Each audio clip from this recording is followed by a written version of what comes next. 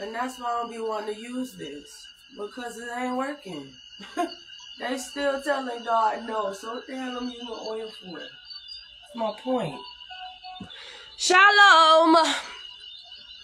Welcome back to another Predestined Kingdom Ministry International video. So I just keep having an experience of people trying to do spiritual hijacks all day. Whenever I'm praying, if not the false prophetess herself going through my parent or somebody around me, she's physically in the air flying over the house.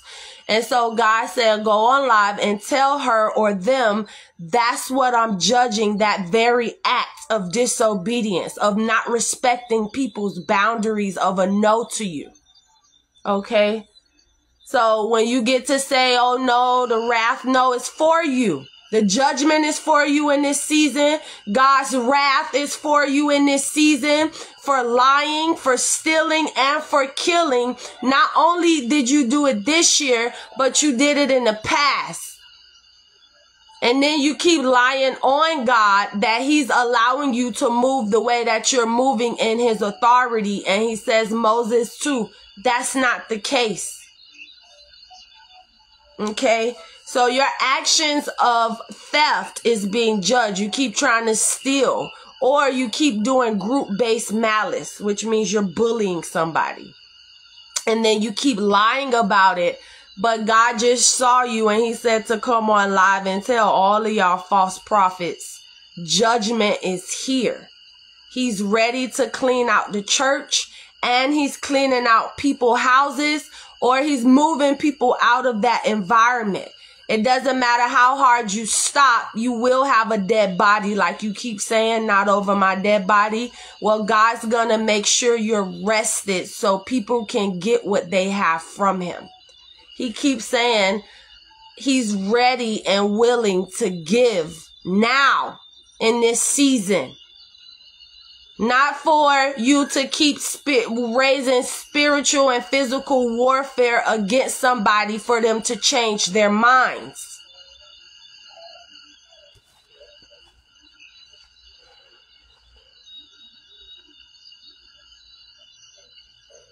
An extortion to obedience. An extortion to obedience. Deuteronomy 29 verse 9. Keep therefore the word or words of this covenant and do them, that ye may prosper in all that ye do. The root meaning of the Hebrew word translated obey is to hear. I didn't know that. It's to hear God's voice and do what he says. To obey, Hebrew's meaning is to hear. Can you hear God talking to you and telling you to stop doing what you're doing? That's the real definition of obey, is to hear God. And so when you tell him no after you hear him, you don't have obedience after that. In the root of the word, you couldn't hear what he said and just obey. And just stop flying over Kenithia house, Samuel. It's still the same group-based malice people. He's saying to say Sarah's name. To obey means to hear and to do. And when we obey, God blesses our lives for doing what he told us to do. It didn't say if we fell short and if we still sinned over here, he wouldn't bless us. But the fact that we're obeying, we're hearing his voice through the word or just in prayer, however he decides to commune with us. The fact that we're obeying what we hear, that's what's making him want to bless us. And so, no, you don't make sense telling somebody what a scripture says. You're not supposed to be blessed because you fall short here. The whole point of this is, can you hear God's voice and obey him?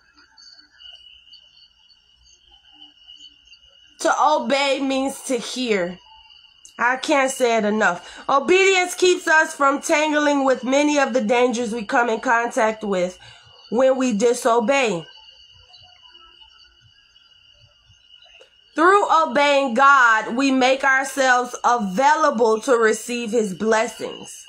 God rewards obedience.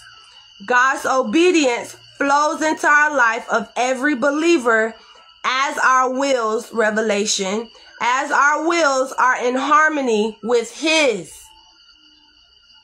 Okay, the lesson text outlines the blessings God promised the church of Israel if they listen to the voice of the Lord, to observe and to do all that he commands. We are urged today to obey the word of God. We believe that if we obey the word of God, God will reward our obedience and we will have access to the same blessings God promised the Israelites. Obey the word and obey the voice of God. Obeying the word is a sacrifice. Obeying the voice of God is obedience. You see? Obeying the word of God is a sacrifice. You're going to try your hardest not to sin. We're born into flesh. You're going to fall short somewhere. You might as well accept it and stop trying to penalize everybody around you for what God already said is going to happen. Obey the word that teaches us the nature of God. And then God has grace. He's not so hard on us. He knows we're going to fall short in obeying these commandments in this Bible. I'm not going to lie and say, oh yes, Kenithia perfect. She going to do every single thing in here. It's a lie. You're lying if you say you do as a leader. You don't. You just don't want people to know where you fall short at, but you fall short. And so God comes and he speaks and he says, you know what? It's okay. Even though they fell short in this part of the word to obey, I'm still going to bless them. That's what my grace is for. God says he gives the grace. He judges. He says when to release and when to go, when to come. He's not knocking, don't obey the word, but obey his voice first. Once you read the word, it builds the connection so you can hear God even clearer. And that's because you're obeying the word, the scripture word. Now, when he speaks, you don't say, oh no, God, that's not what you said in your word. Everything is not in the Bible. Did you forget that scripture? So how can you knock when he speaks to you? Obey the voice of God. If he told you to let something go, let it go. If he says let Kenithia go and stop being an unwanted spirit attachment, it doesn't matter your title in the church, let me go. That's what God has been saying for over half of y'all stalking spiritually and physically, which is just following me all day and night, doing spiritual and psychic attacks to stop whatever manifestation you don't want me to have. That's a sin. Because you're going to the word and saying, oh God, they don't deserve it. And God is telling you that he's God. If he wants to give somebody something or someone, he can do that. He created this whole cycle of himself in the kingdom. The Heavenly Father. Obey the voice of God. Don't tell him what the scripture, he know what the word says. He keeps saying that. Can you hear, which means can you obey in Hebrew the voice of God? And while you're obeying the voice of God, obey the word of God as well. But don't knock people and doubt people and count them out when that's God's job. That's what's being said here. It's a two-part. Yes, people are going to fall short. Yes, people aren't going to always obey, but God has grace. And if he releases it, that's what you obey. The voice of God that released the grace over somebody to receive in that season. Obey the voice of God that told you to leave me alone. An extortion to obedience. Obey, to hear the voice of God. To hear and do what God says. In the scripture and when he speaks. God says his men shall have vision visions. There shall be prophets. Y'all know the scripture. Y'all Christian leaders. Obey the voice of God. It's God's choice. That's the next daily devotional. It's God's choice to release something to somebody. A lot of y'all Christian leaders keep telling God no because some of us or many of us fall short according to scripture. And God keeps saying it's his choice. Whether he wants to release grace for that person to move forward in the new or not. Blessed are they that do his commandments blessed are they that do his commandments, that they may have right to the tree of life and may enter in through the city gates, through the gates in the city. It's God's choice. Numbers 27 verse 18 through 19. And the Lord said unto Moses, take thee Joshua the son of Nun, a man in whom is the Spirit, and lay thine hand upon him. And he set him before Eleazar the priest, and before all the congregation, and gave him a charge in their sight. It's God's choice who he's putting in charge. It's God's choice what he wants to allow someone to do when we fall short from him. We all fall short, so I don't know why y'all acting like that in y'all authorities. Y'all fall short every day. We all sin. You could do all that prayer 10 to 12 hours a day. I bet you it was your attitude and how you treated somebody that caused you to sin, that God said you fell short that day.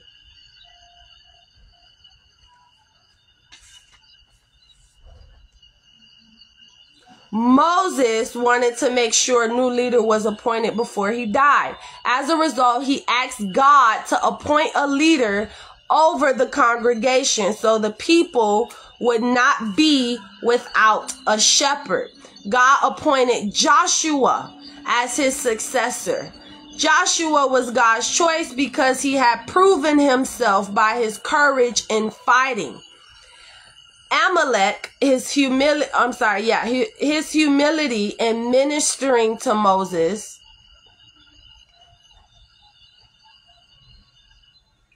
and his faith with sincerity and witnessing against the report of the evil spies. So Joshua was a man in whom was the Spirit. Joshua was a man in whom was the Spirit. And so it's very important that you see the Holy Spirit was in this man. He was led by God. He was appointed by God.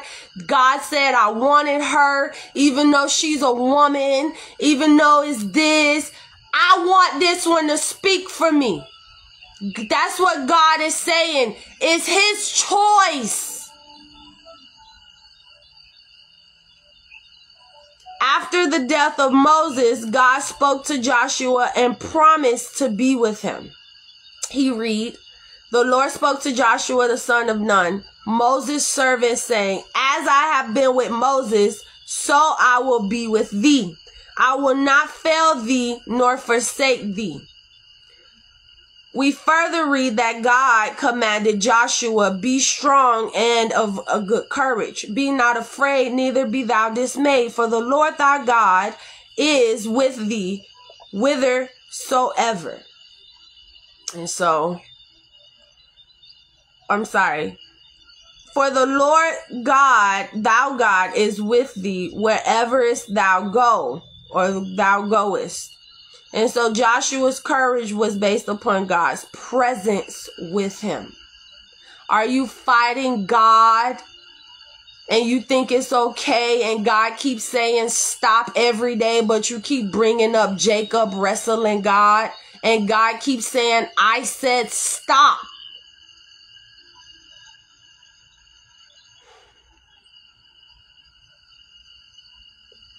When God chooses leaders, he also empowers them to lead. God was with Joshua both spiritually and physically. His leadership was carried out only through the encouragement and command of God. When Joshua mobilized and directed the Israelites in entering and possessing the land, he did so under the guidance of God.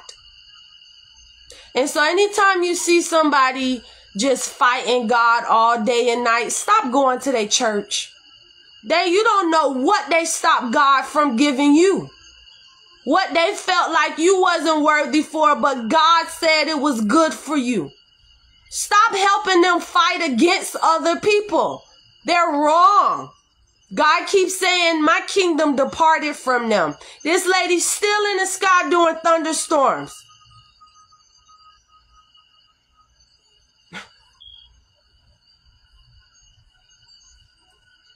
Amongst bug attacks, ants all the time, because this lady want Anthony, like all kind of foolishness.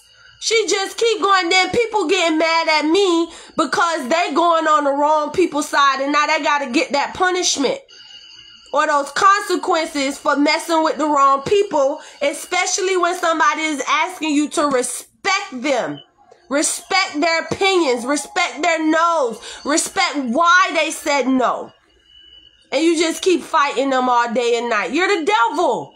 He comes to steal, kill, and to destroy. You can't tell anybody anything else. God, you sitting up here, God directly speaking to you. Let it go. Stop telling her she can't have it until she stops smoking. I'm giving Kenithia grace to move forward. I'm choosing her. She's been obedient. I want her to have her stuff now. And you just keep fighting. You're the devil. That's what I saw last night. You're a murderer, you're a liar, and you're the devil. And you sit up there and say, well, I'm prophetess such and such.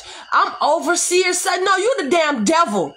If God can speak and you can hear God when you want to hear God, but you don't want to give people their stuff, and it's shataba, you're the devil.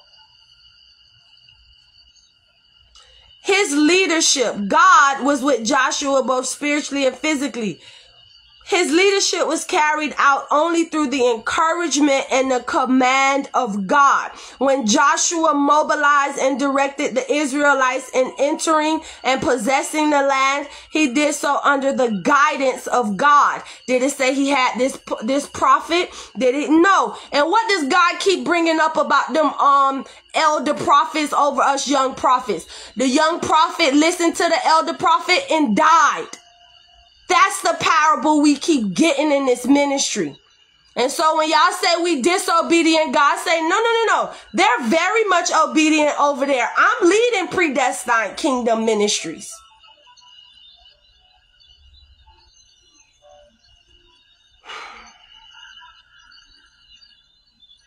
Joshua's leadership was not the result of his natural gifts and skills. No, because we always fall short when it comes to that, but rather in God's leading and speaking through Kenithia.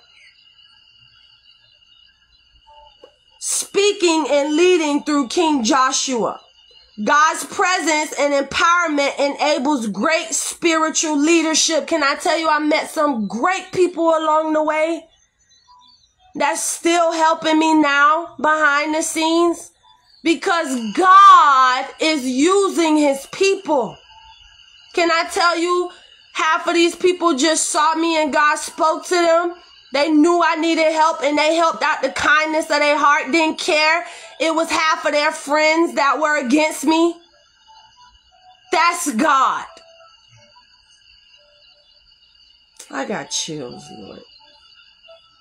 The same can be true for all of us today. When God chooses, he equips, empowers, and guides his chosen leaders. Exodus 3:11. And Moses said unto God, who am I, that I should go unto Pharaoh, and that I should bring forth the children of Israel out of Egypt? He didn't understand the presence of God is the most powerful thing. That's what I keep saying. I may not have the millions. I may not have this, but I'm obedient to say a prayer. And God says, I love her. I'm going to answer that prayer. And then you healed, or you get your financial breakthrough. The presence of God can't be brought with money or you knowing every Bible scripture, but the presence of God comes with you hearing him and having the heart to just want to love him and obey him. Even if you don't like he helping out your enemies from time to time or allowing them to look like they win. But it's God's choice. He been saying that all week in these messages. It's my choice. I'm the judge. You don't give her the Bible scripture and tell her to stop because that's what the Bible says. But I'm alive. I'm not a deity. I'm not an idol. I'm present. Are you hearing? Are you obeying? To obey means to hear in Hebrew. We just learned that this morning, which is something God has been saying through different scriptures, but you're not perceiving it because you're trying to find a scripture to go against God. He is the word. That's why you've been hearing him speak this scripture as a spirit attachment. In the beginning was the word, and the word was God, and the word was with God. If he says it's okay, he know. He sees everything. He knows when we're doing good. He knows when we sin. He knows everything. He sees it. And he forgives. Half of the time you don't want somebody being blessed because you didn't forgive them for not waking up with you at 4 a.m. every single morning to pray with you. You didn't forgive them for leaving church service early because they didn't have a vehicle and their family was telling them to come home in their car. Forgiveness. God knows what your true intentions are and how you really feel. And so when you're going against somebody with the presence of God and he keeps saying, I departed my kingdom from you, that's dangerous. It's dangerous because you're fighting God. The same God you call on to send judgment to everybody else that wrongs you.